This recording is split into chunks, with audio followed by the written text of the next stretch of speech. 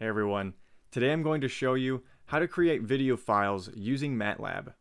Specifically, we're going to create graphs just like what you see at the center of the screen, and at the end of running this file, it'll be saved as a .mp4 that you can refer to later. Here's the .mp4 playing back at a later time. Of course then, you can use this video to embed it in a presentation, use it for a school project, or whatever your application is. The code is fairly straightforward. It's about 35 lines, and feel free to just copy all of this and use it for your own will. I'm going to go through this in greater depth now. In general, we're going to take this approach. We're going to plot a cosine curve and then tweak one of the variables in that using a for loop. We're going to then replot that curve with the tweaked parameter every time in this for loop, save each of the frames, basically each of the plots that we create, and then write that to a video file. Here's how we do this. Let's start by creating a writer object using the VideoWriter function. The first input is going to be the name of the video file, and you'll want to use a MPEG-4 file extension. Then, we need to open that writer object to initialize it. At this point, I'm defining some parameters for our cosine curve. If you'll notice, the x variable here is staying constant during all the iterations. It's this matrix that we're using for all the x values. Then I'm adding in a phase angle right here. This phase angle is what we're looping over. So every iteration, this phase angle will change, giving us a new array y, and that gives us the moving shape of the cosine curve that we see when doing the iterative plotting. The next thing we need to do is create a figure object. We'll use the figure call and then give this figure a name.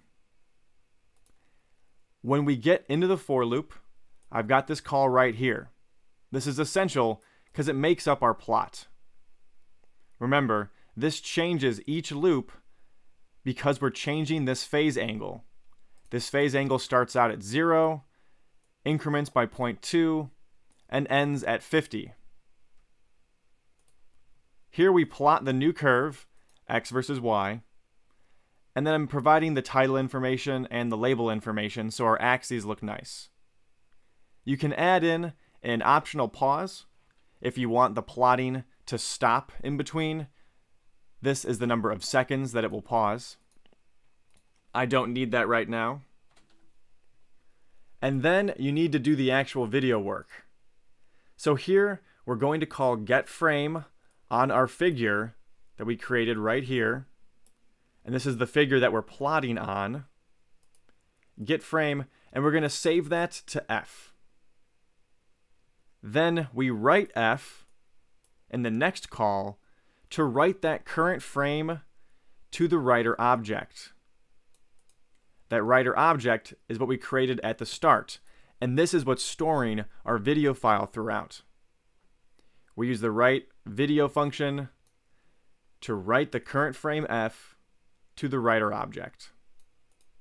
We do that over all the loops, which is going to be all the t values here. And then at the end, all we do is close the writer object using the close call. And I'm simply displaying that everything was written successfully, so we know after running this script that everything's outputted fine. Go ahead and run this. It's a little laggy right now because I'm running some other video software, but you can see every single increment here. We're plotting x versus y, which is why the x is staying constant here, but we're varying the phase angle, that t value that we're doing the loop over. We're basically plotting over and over and over again, and you're seeing the curve shift slowly to the left because we're changing that phase angle. Once we've finished plotting all the different phase angles here, what'll happen is then we end the video file write successfully, and the video will pop up right here with the name that we gave the writer object upon initialization. You can't open this video file straight from your MATLAB IDE. You'll need to go into your computer, your file explorer, however you view files, and then you can click that and view it as such. Hope this helped. I love making videos. They're a fun way to kind of show the work that you're doing, especially in a temporal manner. Thanks for watching, and have a great day.